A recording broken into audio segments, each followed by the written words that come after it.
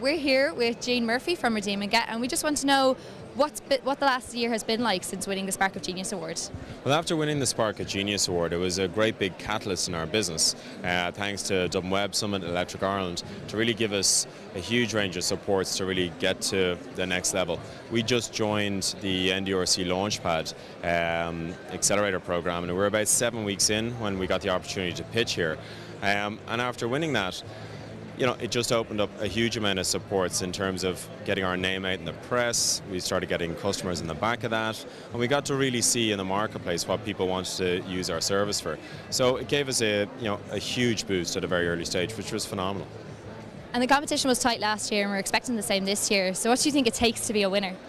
I think, the one thing I'll always say to startups is be confident. They've got a great stage here to really put themselves out in front of people, and I think if they're confident in themselves, in their business, and in their pitch, that's really going to come across and get people behind them. So I think that's the big thing. If they're here for a reason, so really sing about it. Yeah.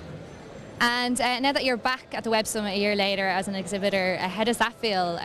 Is it any different coming from this respect? I'm not as stressed as I was a year and 3 hours ago today, but no, it's great. I mean, what the guys have done here today is phenomenal.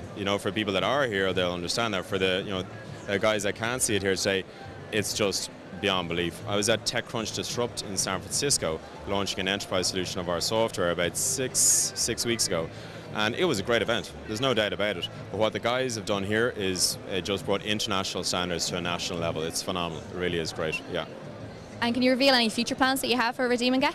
I think what we're seeing now is that we've gone from selling to local merchants, which we still do, and helping them manage and schedule their daily deals, to working with daily deal companies themselves. About a year ago, just around the time we won this award, Groupon had bought a company to fix the problem of redeeming vouchers, and to really help it work for merchants. So over the past year, as one of the big pieces we worked on is getting an enterprise solution of our software that can work for companies around the world to make sure that their merchants stay with them and their merchants have a great experience and profitable deals. So that's been a huge body of work. We've built our team up to 7 people to take on that challenge, and it's great to have customers across in North America, Canada, Australia, UK and Ireland at the moment over the past year getting behind us on that. So that's our big challenge and big goal over the next year, yeah.